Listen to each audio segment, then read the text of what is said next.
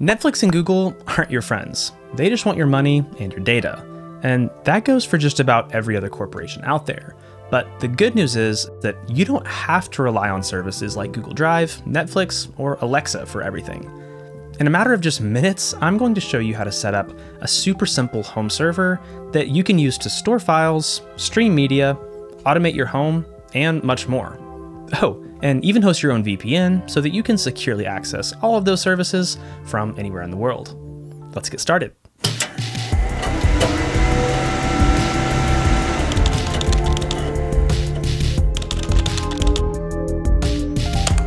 Trying to sell your products or services online can be tricky, and I know this because I recently went through the process of trying to set up an online store for some Hardware Haven merch, and it was daunting to say the least. Fortunately, there's Squarespace, the sponsor of today's video. Squarespace makes e-commerce a breeze, from helping you manage inventory and item statuses, to creating custom discounts, to managing customer info, and everything integrates seamlessly into your website, whether you're looking to sell physical goods, digital products, subscriptions, or services. Squarespace can help you get the job done and start making money. Plus, their advanced SEO tools can help make sure people find your product, and they're constantly adding other cool new features. If you're looking to start selling online, check out Squarespace. After giving things a go with a free trial, you can go to squarespace.com/hardwarehaven and use code hardwarehaven at checkout to get 10% off your first purchase of a website or domain. So what are you waiting for? Start selling with Squarespace today. So why should you have a server at all? Well, like I mentioned a minute ago, it's a good way to distance yourself from greedy, data-hungry companies, and it can even save you money by not paying for some of the services they offer, like Google Drive, for example. There are also a lot of handy things you can do with a simple server like this, such as running Home Assistant to easily control and automate your smart home devices, or streaming your personal movie collection to TVs, media players, and phones using something like Jellyfin. And if you're just a nerd like me, it can also just be a lot of fun. But if you're new to something like this, I'll admit that it can be a bit intimidating and stressful. Fortunately, I found what might literally be the easiest way to self-host your own services by using something called CasaOS. CasaOS simplifies a lot of the more complicated stuff and lets you just focus on getting your apps and services up and running quickly. To be fair, it's not the best platform for everything. There are great alternatives like Open Media Vault or Unraid, for example, that offer a lot more features and control, but come at the cost of being a bit more complex to set up. CasaOS is free to use and incredibly simple, and you can run it on pretty much any PC or even a Raspberry Pi, because it's not actually an operating system, it's just an application layer that runs on top of something like Debian Linux and a handful of other Linux distros. And if all that Linux talk just made you really nervous, no worries. You can just pick up one of these ZimaBoards, which come pre-installed with Debian and CasaOS, so it's literally ready to go out of the box. You can just plug it into your network, and the server is up and running in seconds. Pretty cool. The ZimaBoard is a bit more expensive than other options, like using an old desktop that you stored away in a closet or something, but it takes up almost no space and consumes only around 6 watts or so at idle. That's less than a standard LED light bulb, meaning in the long run, you might actually save money if your electricity is a bit more on the expensive side. I'm going to be doing this tutorial with the ZimaBoard, but if you want to use a different PC, all you need to do is look up how to install Debian 11 or Raspberry Pi OS if you use a Raspberry Pi, and then you'll need to run a few simple commands, but I'll have some information on that down in the description if you're interested. You'll also need an Ethernet cable and access to your router or switch, because you will absolutely want to run this wired, as running a server over Wi-Fi isn't nearly as fast or reliable. And lastly, you might want to have a spare hard drive or two, because the ZimaBoard only has 32 gigabytes of onboard storage. I'm going to use a couple of these 2 terabyte 2.5-inch drives, but you can pretty much use whatever makes sense for you. With the ZimaBoard, you can connect drives via SATA, but it can look a little messy. So today I'm actually going to be using this dual 2.5-inch USB drive enclosure because, well, it looks better, and it's a lot of fun to pop out and pop back in. I will have an Amazon affiliate link for this in the description if you're interested. Now, USB can be a little bit less reliable than SATA, but we're not running anything mission critical here, so I'm just gonna roll with it. You can use any typical external hard drive, but you might want to consider having 2 drives, but we can talk about that later. With all of the hardware ready to go, you can plug this soon-to-be server into any open LAN port on your router, or in my case, just a network switch, and then power it on. And that's it. Now we can head over to the web browser and start setting things up. Okay, so now that we've got it plugged in, let's go ahead and head over to our web browser where we can type in CasaOS.local and hit enter. And hopefully this should pop up. If this doesn't pop up for you, then you'll need to type in your IP address, and that can be a little tricky to get to. You can either plug in a keyboard, monitor, and mouse, and then go to the desktop of Debian, or CasaOS Debian, and in the network settings, you can find where your IP address is. Or you can also, if you know how to access your router settings, you can go into your router settings. So for me, I use a thing called pfSense, and I can go into my DHCP server settings and see a client list. And so here I can actually see that my IP address is 192.168.10.187, but that's going to be different depending on your router. So you may just have to look up how to see DHCP clients in your router and then look for the name CasaOS. So I can actually type in this as well into my browser. And we can see that we also got to the CasaOS web UI like that. Usually though, this CasaOS.local works just fine. All right, so to get started, we'll hit go, and you can create a username. This can be whatever you want it to be. So I'm gonna say Haven, and then just a password that you can remember. And then you can accept this news feed from the CasaOS blog, which I'm going to go ahead and hit accept. That way I can see when there's updates, because they seem to be updating the software somewhat consistently. Okay, and now we're in our CasaOS dashboard, which is pretty awesome. There's a lot of cool things here. Let's just take a quick look around. So we have some time, we have a search bar, we have a few little update things that pop up here. We have our apps, which we don't really have much going on, but we'll add some more in a bit. And then we have storage, which I don't have my USB drives plugged in just yet, but we'll do that here in a second. And then we can see some network settings. So I'm using this second interface that's ENP3, so we can see our network usage. And yeah, it's pretty cool. Up here at the top left, we have an account button. So we can see my Haven user. I can go in and change my name and my password. Under settings, we have a few things here, and you'll probably, if you're using USB storage, want to make sure that this unmount USB drive is checked. This is where you can also update if there's new updates to CasaOS. Right now I'm on version 0.4.3, obviously. And then this last tab here lets us see logs. So this, don't let this freak you out. This is just maybe if you need to troubleshoot, this could be helpful. And then we do have access to the terminal, and it gets a little confusing because we created our Haven user, or whatever your username was, and that is for the web UI. But for the actual underlying operating system that's behind all this, which is Debian in this case, there's different users for that. And so in this case, we're actually going to type in the username CasaOS, and then password, same thing. And this is the default user on CasaOS, especially if you're using the ZimaBoard. And so now we're actually in the command line, and trust me, we won't have to do a whole lot here, but I do want to do at least one thing, which is change the password to the CasaOS user. Because if someone gets a hold of the server somehow and they see that everything says CasaOS, they're going to know how to sign in as this user and maybe do some nefarious things. So we can just type in sudo, S-U-D-O, and then pass, W-D, and then CasaOS. And then we're going to type in our old password, which is just CasaOS. And then let's type in a new password. And you won't be able to see this, but that's fine. And now it's updated. So remember that password because we're going to need that in the future for things. But that is our Linux user account, that CasaOS. And then our Haven user is a little bit different. That's just for getting to this web UI. Okay, how about let's set up our storage. I'm going to plug in my 2 drives really quick. Give me just 1 second. Okay, so USB can be a little bit finicky, so be ready for that. If you have the option to install via SATA and you don't mind it looking a little weird, I would do that. But we do see these 2 drives that just popped up, and that is a great sign. If this doesn't happen, try restarting your system first, and if it still doesn't work, then maybe try plugging those drives into a different computer and reformat the drive to a single partition, and then try plugging it in again. But now we can see we have these 2 Western Digital drives, and if we click this little settings icon here, we see that we have these 2 storage drives, and I'm going to hit format here, and that's just going to take away this exFAT partition that I already had and replace it with ext4. just to make sure everything's all the same. And here this password is going to be the password that we used for our web UI user. So that's Haven in my example. So this drive will get formatted really quick. Sweet. So we have our 2 terabyte one here. And then here I'm going to format this one as well, doing the same thing. Now, while this is formatting, I do want to talk about RAID, because that is one huge downside to using something like CasaOS.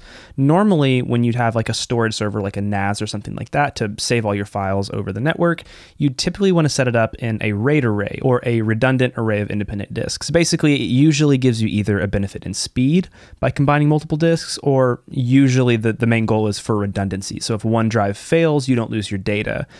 Unfortunately, CasaOS doesn't currently offer that, but it's supposed to be coming in an update according to some responses on their GitHub. But for now, we're just going to run these as independent disks, and I'm going to show you a way that you can do some backups from one to the other one in a kind of weird way, but it will work. There is this merge storages here, but I don't recommend... Oh, I just clicked it. Okay, got nervous. I don't recommend doing this. They're currently testing it, at least in the version I'm in, and also...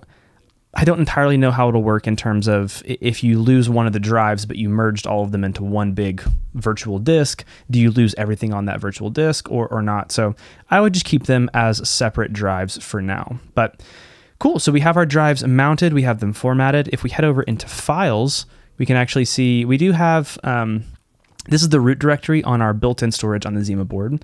And so we have a whole lot of folders here, including this data folder that already has some pre-generated folders that we're not really going to use because there's not a whole lot of storage on this. And then it also has a documents, downloads, gallery, media. We're not really going to use those just because it's not a whole lot of storage on this. We're going to primarily rely on our external drives. So under this 2 terabyte one, they're kind of out of order, which is a little annoying. But under this one, I'm going to create a folder. And I'm going to call this Casa Share. And I could hit this shared thing right here, but I'm going to hit submit just in case you ever want to share a folder that you've already made.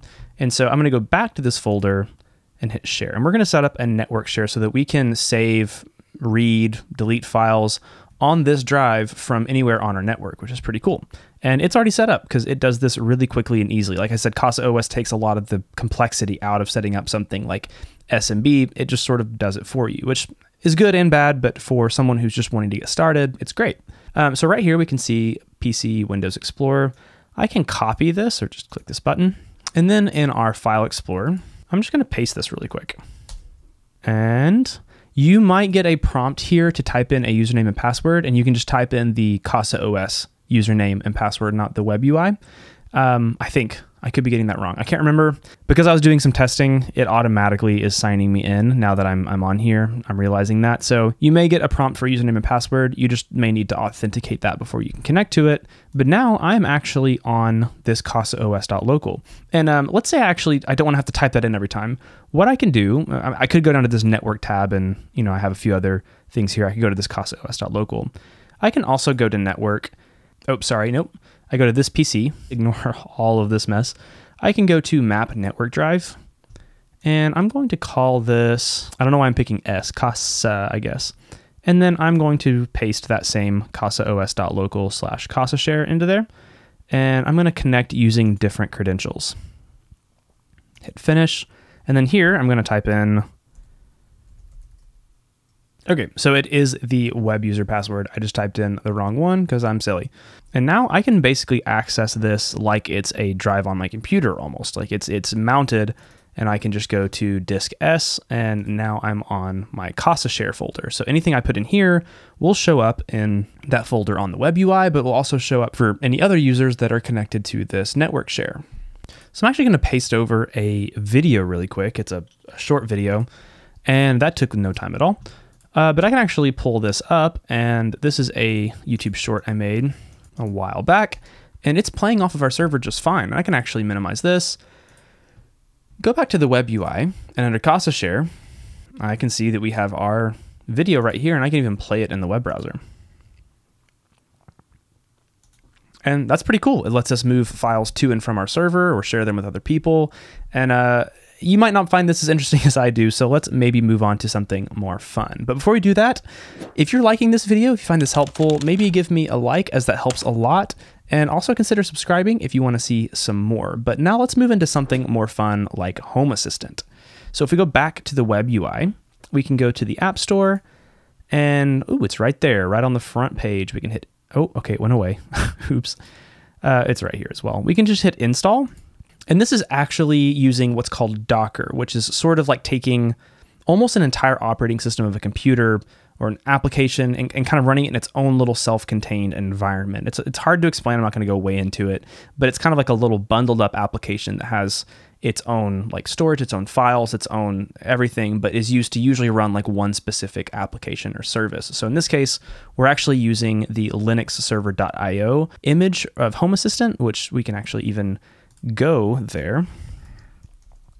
So on the linuxserver.io page, which is sort of like a community-driven collection of Docker containers or Docker images, we can find Home Assistant and click on it. And here's all the information. If you were going to set this up on your own, you could look into all of this and see all the different parameters.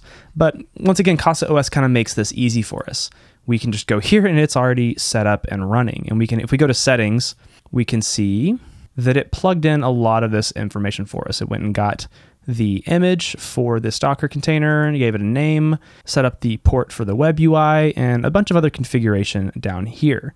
So we don't have to do that. It does it for us, which is really cool. Now you could really quick, America, Chicago is my time zone, but you could change this to America, whatever, or Europe, London, or whatever you wanted to change it to. I'm going to leave it as that because it's actually correct. And just hit X really quick. And if we click on this, it's going to open up a new tab. And we're in Home Assistant. If this doesn't open up right away, just give it a few more minutes. It has some setup it has to do, but we can set up Home Assistant. I'm gonna type in a username and a password, and I'm not gonna get super into detail here about how Home Assistant works because this isn't really what this video is. There's a lot of great tutorials that you can find. And yeah, I'm just gonna get this set up really quick and kind of show you a little bit of what you can do with it. But yeah, we use Home Assistant all the time to automate a lot of our smart devices in our house. As you can see, a lot of them popped up here already, but I might be blurring them out because there's some confidential stuff. And then once we're in, I'm gonna go to settings. I'm gonna delete a lot of these that it automatically found because like I said, I'm gonna have to blur this out. Give me just a second. Okay, so I ignored a lot of these really quick just so I could get to here, because these are actually the two smart bulbs that are in this studio right now. So we can hit configure on, for example, the studio lamp. It's actually the lamp right over there. Let's submit. It's already labeled in the LifeX app, so I'll just hit finish. And then same here for the backlight. That's the one behind my desk. Cool, so now if I go to overview, I can actually go grab this lamp and change it. It's pretty cool. So I'm not going to go crazy with Home Assistant. You can do a lot of configuring this dashboard here and then get it set up in your phone to use like an app on your phone to control lots of things. We control mostly lights, but you know, we have smart switches for our fans. We have our thermostat on here so we can set schedules and automations. We can even have motion detection for my cameras to like turn lights on if there's motion in certain areas. So it's really, really cool and you can really dive into it. Or you can just set up some simple things because you know, you don't want to necessarily have Google or Amazon be in charge of all of your light switches. But that's about it. Home Assistant is super cool. We could just exit out of that and we're back on our dashboard. Okay, so we have some home automation going on. What about streaming some movies and shows and things like that? Well, I'm not going to show you how to get those movies and shows. I do have a video you can watch here where I set up a server that can rip Blu-rays and DVDs and then transcode those files and stream them. But you can also do something very similar to that with Make MKV and a Blu-ray disc reader and rip your own Blu-rays, or you can find movies and shows in other ways that I'm not going to talk about right now. But however you get a hold of the files for your shows and movies, it'd be cool to have a nice way to stream them. And so we're going to do that with a thing called Jellyfin. So let's get into it. Same as before, we're going to go back to the App Store and then find a Jellyfin and hit install. We're going to hit continue in the background really quick and start setting up some files. So I'm going to go in here to our CasaShare folder and create a new folder called Jelly. And then inside that folder, I'm going to make two more folders, one called movies and one called shows. And then under movies, I'm actually going to upload a file really quick. And now I'm doing this from the web UI, but I could also just drag this in via Explorer with our SMB share that we set up earlier. But I'm going to upload Knives Out really quick, and that is a big upload. So we'll probably have to leave that running for a little bit in the background. And then under shows, I'm going to upload another file. Actually, I'm going to upload a folder. I have this folder here, The Office US, that has the first season of The Office. Now, while this is uploading, we can go back to Jellyfin and we see we have this new container here. It's all good to go, but we're going to make some tweaks this time. So if I go here and go to settings, we're actually going to make a few little changes. So the first thing we're going to do is where it says volumes. These are mapped volumes. So basically storage on our server, like our ZimaBoard, for example, here, we can map a destination to a folder within the container. That way, anything that's on, let's say within that Jelly folder on our machine also shows up in a Jelly folder inside the Jellyfin container. It'll make more sense once we do it. Let's just hit add. And then here, normally you could click this button and get to folders, but with USB mounted drives, it doesn't work that way. So we're gonna have to click cancel. And I'm actually just gonna make a new, I'm just gonna duplicate this CasaOS tab, go to files, go to our Casa Share Jelly, and I'm going to copy the path here. And then back here, I'm going to paste this path because it's gonna be a pretty big path. And then the container, we're just gonna do /jelly. And that'll make sense here in just a little bit. We also want to go down here to devices and click add, and then type in /dev/DRI, and then we can copy all of that and paste it to the container side. And what that's going to do is give the container access to the hardware acceleration on the Intel chip inside the ZimaBoard, because that CPU has what's called QuickSync, or it's hardware that's dedicated towards transcoding video, which, okay, why would you want to transcode video? Well, let's say we have a 4K movie or we have a 1080p movie, but it's HDR, and that's not really supported over a certain client. Maybe a media player doesn't support certain codecs or certain resolutions, or maybe it's just you're streaming from a cellular connection and you want it to be a much lower bitrate stream. Well, you're going to have to take that big video file and transcode it into a much smaller video stream. And that can be pretty taxing on the CPU. But if we have dedicated hardware transcoding, it can be offloaded to that, and it just works a lot better. So I'm going to show you that in action here in a second, but all we have to do is map this device, this /dev/DRI, hit save. And then let's see, I'm curious how our file uploads are going. All right, we still got quite a ways. So I'm going to take a quick break and I'll come right back once this is all uploaded. So I'll see you in just a little bit. Okay, so I actually just found that it was faster to transfer the files directly over the SMB share, the network share, just using Windows Explorer. So I copied it over. We can actually see we're in our CasaOS share, our Casa share, and then there's the folder Jelly. And under shows, we have The Office Season 1, and then under movies, we have Knives Out. So back in CasaOS, we can go ahead and head to this Jellyfin server, hit next. And I'm just going to do a username of Haven and, Haven and no password. And then now we're going to add some media libraries. And this is where it was helpful that we passed that Jelly volume mount, because we can select Jelly and then movies. And then up here, content type, movies, display name movies, hit OK. And then we'll do another one for shows. So content type shows, folder, Jelly shows. And now we can hit next. Next, finish. And then we'll sign in as Haven, no password. And this may take a little bit to scan all of this stuff, but we can hopefully go to shows really quick and see The Office. And I can just go ahead and play an episode, and it's playing just fine because this is actually a DVD quality video. So if I go to playback info, we'll see it's doing what's called direct playing, which means it's streaming the full stream, the full file over the network. But what happens if we go back to something like Knives Out, which is only 1080p, but it's HDR10, and that may have some issues depending on the player you're watching it back on. Okay, so we can see just starting this, it's pretty choppy. And if I go here to playback info, we can see why. It's because it's transcoding because the video's range type is not supported, which is something you'll see fairly often. And so it's having to transcode on the CPU. And if I actually drag this window in here, you can see in CasaOS, the CPU is just getting slammed by Jellyfin. So how can we fix that? Well, we passed through that /dev DRI device earlier.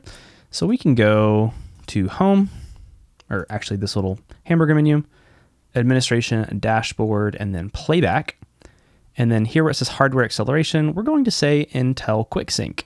And then we're going to enable for H.264 and HEVC, and scroll all the way down to the bottom and hit save. Now this should work for the ZimaBoard, depending on the system you're using. If it's not a ZimaBoard, it may be a little bit different. So you'll have to look up the CPU or the graphics card you have in that system and see if it supports hardware transcoding and like what the settings are. So now if I go back to movies and I try playing Knives Out, it still takes a second to load because it's a really, really big file. But we see it's playing back much more smoothly, even though we still are transcoding. So I can go, for example, skip ahead. It's going to take a second just because once again, it's a big file, but it's playing back pretty smoothly. And if I pull up CasaOS again, we see our CPU is down at 17%. So the hardware transcoding is working perfectly, and that is great. Well, what can we do now? There's a lot of things. There's in the built-in app store here, there's not a ton, but there's a good amount of things. Like Photo Prism is sort of like a Google Photos-ish kind of thing. It lets you save photos and organize them by like what they are, and it can do like facial recognition and stuff, which is pretty cool. There's a whole lot of other stuff in here, but we're going to solve two problems that you might already be thinking of, which is, okay, you talked about not having RAID earlier. How do I make sure I don't lose my data if a drive fails? And then also, what happens if I want to install something and it's not in this app store? What do I do? Well, let's tackle the first one. And to do that, we're going to use a thing called Duplicati. But I'm going to hit install. While it's running in the background, we'll go to Files, and we're going to go to our second drive here. And I'm going to create a folder and call this Casa Duplicati. And hit Submit. And then we'll go back to here. And we'll see it's installing still, so we'll give it just a second. All right, it's installed, but once again, we're gonna make some tweaks. So let's go to Settings, and then down here, once again, we're gonna change the volume mounts, or we're just gonna add one. So we're gonna hit Add, and once again, we're going to need to grab some paths. So let's go to Files, and we're going to copy this Casa Duplicati we made, paste the path there, and we're gonna call this Casa Duplicati, make a new one. And then here, we're gonna go grab just our whole Casa share, copy the path there, paste it, and we'll call this Casa share. And what we're doing is we're giving this Duplicati image access to those two folders so that we can make backups of this Casa share to Casa Duplicati, and we can also make backups of Casa share to Google Drive or Backblaze B2 storage or something like that in the cloud. So yeah, one thing we need to make a few tweaks here. I learned this the hard way when I was testing things around. By default, this linuxserver.io image sets the user ID and group ID as 1000. That's to make sure it's not root, so this thing can't do anything sketchy. We're going to need to set it to root to be able to have the right permissions, easily at least, to save backups onto our local storage. And then I'm gonna change my time zone to America, Chicago. And then that should be it. We can hit save. And it will take a little bit for the container to spin back up, so we'll just give it a minute. Okay, and then we can hit Duplicati, and we get this first run set up. If your machine is in a multi-user environment, you need to set a password to prevent other users from accessing the data. I'm not going to worry about it because for the most part, people aren't going to access this unless they have the password to our web UI for CasaOS. So I'm just going to hit no, but if you're worried about any of that sort of stuff, or if your data's really confidential, you might hit yes and do a password. You can always go back in here and add one in settings later too. But I'm going to go to add backup, and we're just going to do a local backup first. So I'm going to say configure a new backup, and we'll call this Casa local. And I'm not going to encrypt this. It's really not that big of a deal for local storage anyway. If you're doing this to the cloud, you might want to encrypt it, but I don't want to have to type in another password. So we'll hit next. And now destination is where we want to save these volumes to. So I'm just going to hit Casa Duplicati. It's a little weird. You can hit manually type path here just to make sure that it shows up. And we shouldn't have to use a username or password because we already have permissions and everything. So we'll hit test connection worked because it's local storage. We'll hit next. And then this is where we're going to copy everything from. And so we're just going to go to computer, Casa Share. And then normally I would just select Casa Share, but this is going to be a really big backup if I do that, and it's going to take a while. So for the sake of this video, I'm actually going to cheat, and I'm just going to select this one file here, but I would select this whole Casa Share, then hit next.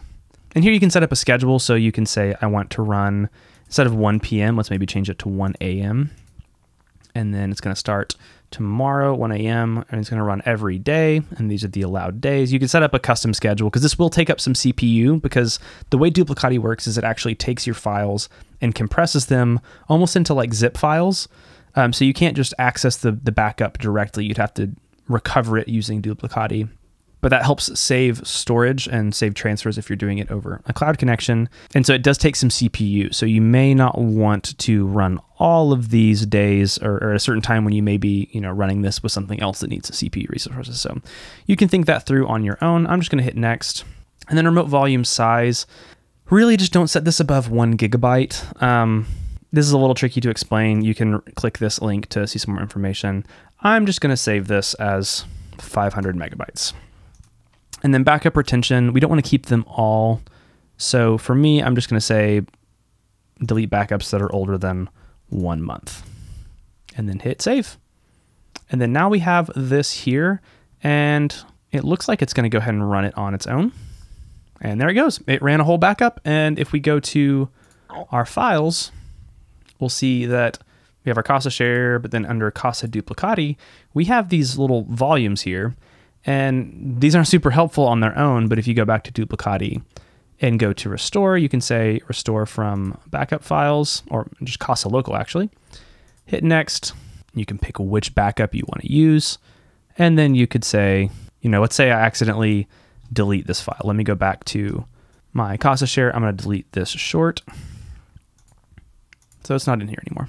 Let's go back to restore from Casa local.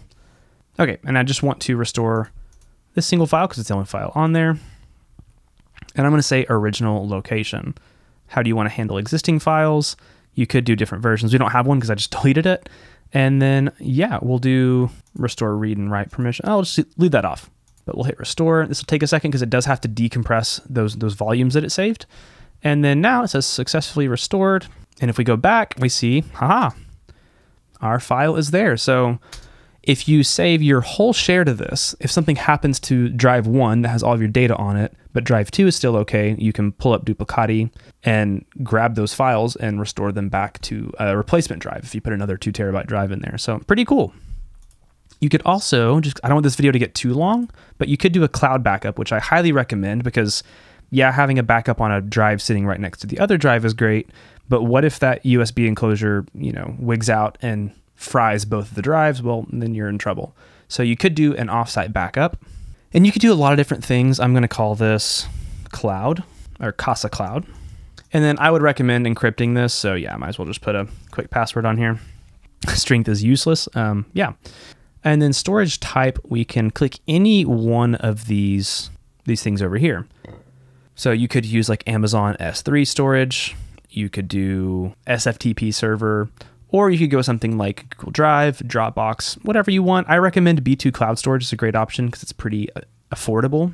But yeah, I said earlier not to use Google and stuff like that. But if you already have Google Drive or you get it with, a plan you already need anyway, you might as well take advantage of that storage, and you can make a folder on your Google Drive. So if I just do like / Casa, I'm going to authorize this. Just don't look at what's going on here, but it'll copy in, it'll create these credentials using OAuth. I can hit test connection and it'll say the folder Casa does not exist. You want to create it? I can hit yes. And then I'll hit next, and source data will do the same thing. We'll say computer, we'll go find our Casa Share, and we'll just select our little video here. Hit next, next. I'm just skipping all this right now because it's fine. And we'll hit save. We'll use weak passphrase, and then we'll run this cloud backup. And while that's running, I'm gonna secretly sign into my Google Drive. Okay, so it's successful. And then if I go into Google Drive here, you can see that I have all these volumes in here from Duplicati, and same thing, I could restore it from the cloud. So pretty cool. It's a good way to help to protect your data, and it's really pretty easy to set up. But back to the other problem we talked about earlier, what do we do if there's not an app in here that I wanna run? You know, that's a bummer. Well, while I want to keep this simple, I do want to show that you can do what's called a custom install and set up your own containers from various images. So I'm actually going to set up a Minecraft server with an image that I've used in the past. So it's this marktv/minecraft-papermc server. So it's a Minecraft paper server, but it's in a Docker container.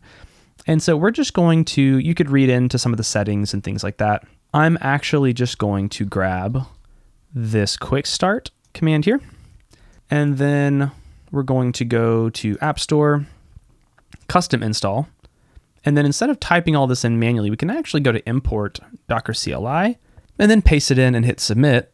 And we'll get this notification saying, hey, we need to do some more stuff, not everything filled out properly. And that is definitely the case because this Docker image it says run. That's because it didn't import it perfectly. We're gonna have to fix that because the actual Docker image is this marktv/whatever all this stuff is. So I can paste that, get rid of the Docker pull command. So just this marktv/minecraft- this. That's where the actual Docker image is that it's gonna look for, that it's gonna pull. And then we can change the name to Minecraft. For the logo, we may actually want it to be the Minecraft logo. So what we can do is just Google Minecraft logo, find a good image, and then copy the image address and paste it. And then under network, we're gonna have this as bridge ports. These ports are correct. This volume here is not what we want it to be. We need to make a new volume. So I'm going to once again hop over into our files. So I'm going to go back to our Casa share here and make a new folder. And we're gonna call it Minecraft config. Let's submit, and we'll copy this path. And then in here, config's fine. We could have called it data and that may have made more sense, but so it's whatever's in this Minecraft-config folder is going to line up with whatever's in the /data folder inside the container. And then under memory size, I'm going to change this from 1 gig to 3 gigs, and I'm not going to put those single quotes around it because that can cause it to mess up. But everything else should be good. Okay, we're going to change CPU shares to high, which should hopefully give it a little bit more CPU headroom. And then restart policy we can set to unless stopped. So that means it's always going to try to restart if it crashes unless we tell it to stop. And I think that's everything at this point. Usually copying it in using the import command works a little better than this. Some of them work really well and some of them don't work really well. But yeah, now we can hit install. In the meantime, I'm going to open up Minecraft. Cool, so Minecraft is up and running. You can see it's doing a little bit of work on our CPU and RAM here. That's to be expected. I'm actually gonna hop into settings and then go to the logs, and we'll see what else going on here, because this does take a little while to get started. You can see it's still preparing some stuff. Sweet, so now it says done, and if we actually, just for fun, oh gosh, get out of here, Minecraft.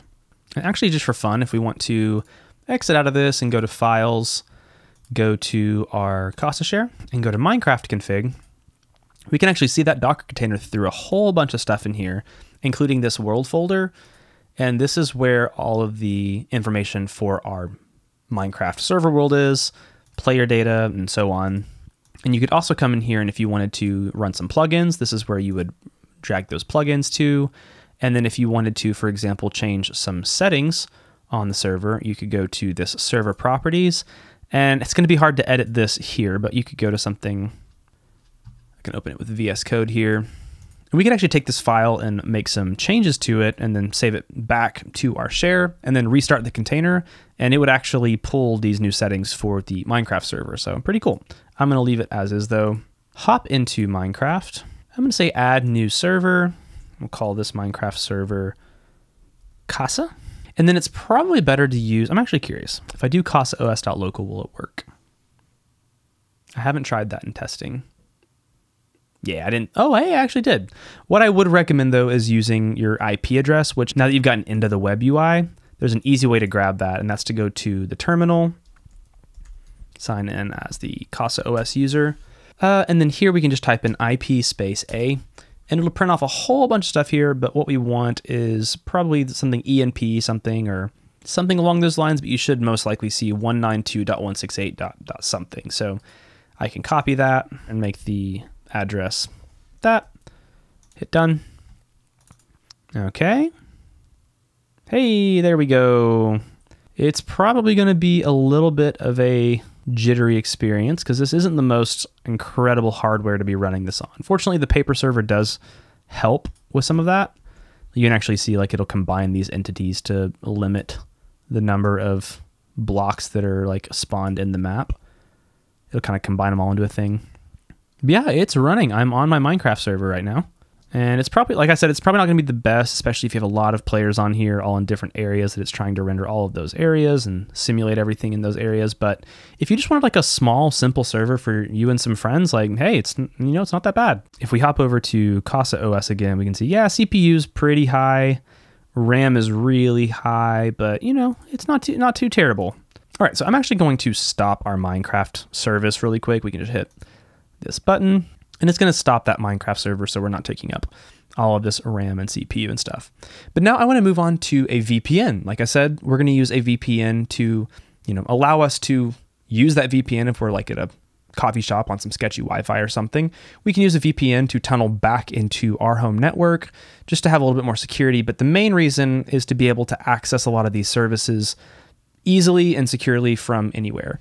And we're going to use a thing called TailScale, which is a mesh VPN service that's really easy to use, and I've been messing around with it some recently. But there is an issue that we can't, there's no app in the App Store for it, and we could use a custom install, but we want to use this as what's called an exit node, and it's really difficult to get an exit node running in a Docker container.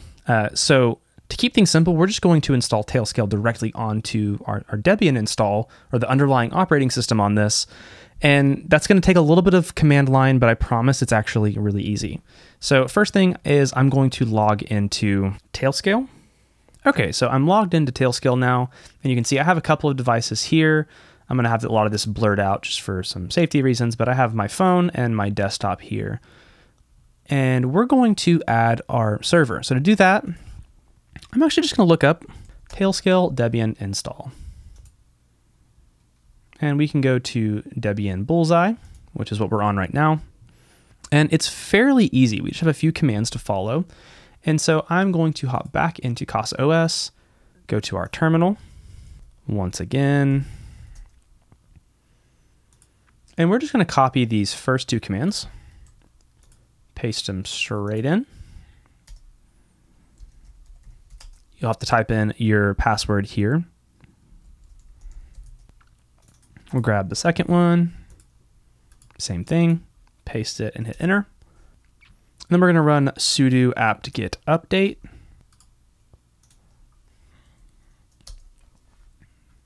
And then we can copy the next one, but it's just sudo apt-get install TailScale. That'll take a minute to install. Okay, and we want to do two things with this that won't just work by default. We want this to operate as an exit node, meaning all of our traffic can be tunneled through our server, but we also want to be able to route traffic to our local network through that server so that we can access, if I'm on my computer across town, I can remote into my Minecraft server, for example, that's on my local network that may not necessarily be on that machine, if that makes sense. So what we're going to do is if you look up TailScale exit node. So if we go to this website here talking about exit nodes, we can look how to configure that. And the first thing you have to do is make sure that it is advertised as an exit node. And so for Linux, when you run it, there's a few things we have to do. So first of all, before we do any of this, we need to run a couple of these commands. So what this is going to do right here is copy some stuff into our syscontrol config, I believe. I'm probably saying some of this wrong because I'm not a Linux guy. But all that's going to do is the echo basically just means like, hey, take this right here, and then we're going to pipe it into this config. And then same thing with this second one. We don't really probably need IPv6, but we're going to do it anyway. Paste, enter. And then we just have to basically make those changes take effect. That's going to allow IPv forwarding, which we need for passing traffic through our server. Don't worry about the nitty gritty, it's fine. And then we don't have to do any of this firewall -cmd stuff. It should work just fine as is. But we're going to need to remember this advertise exit node command, because when we run, if we go back to the original instructions here, it says sudo TailScale up, but we need to run a few extra commands with it. So we'll have to remember this advertise exit node, but then we also want to set this up as a subnet router.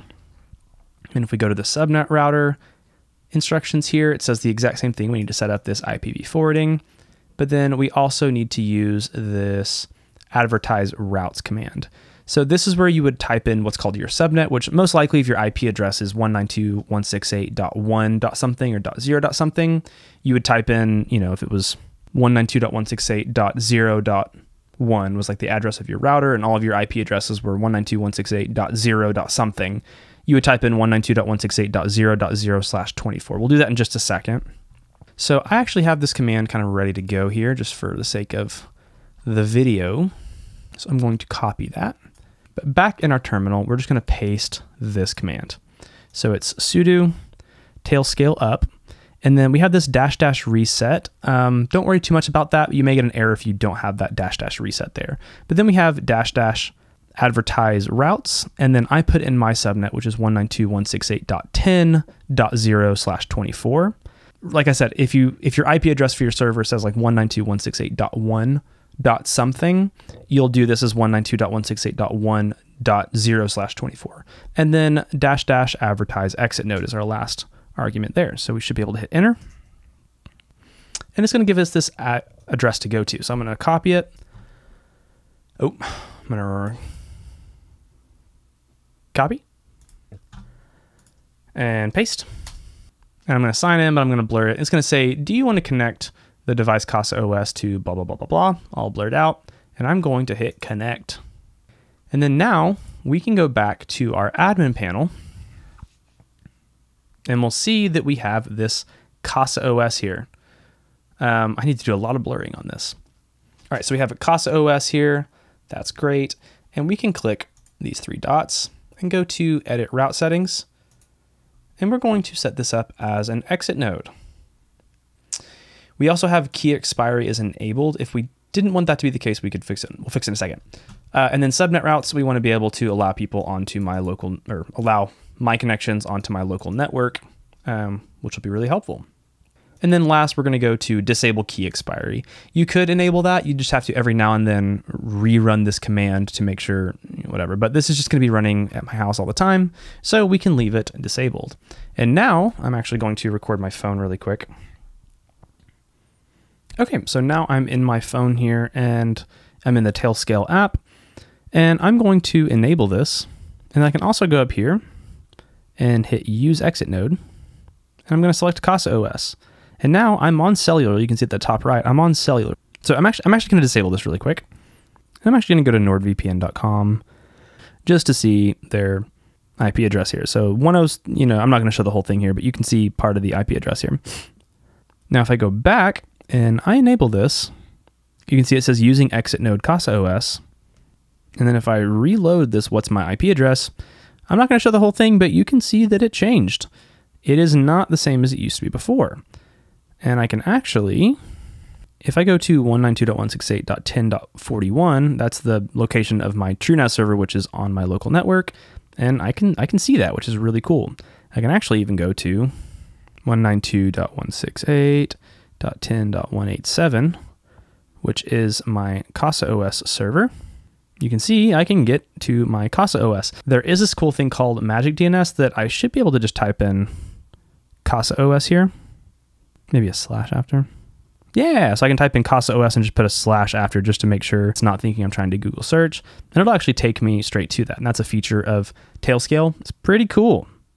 Cool, so we have a home server running quite a few different things, and hopefully at this point you may feel comfortable enough to start adding some other services that are either on the App Store or maybe not. And if you're interested in this sort of stuff and you want to learn more, maybe check out a few of my other videos like this one where I converted an old desktop PC into an Unraid server, or this video where I set up a NAS using Open Media Vault.